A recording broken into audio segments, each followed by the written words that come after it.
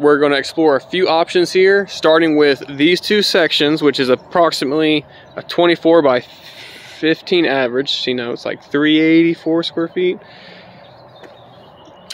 We're also going to consider going from that joint all the way back and fixing this valley, including the turnaround, 1920 square feet.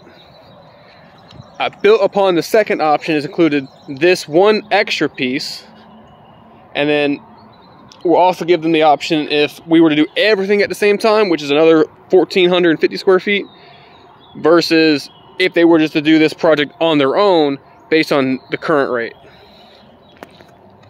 And this is in Kannapolis.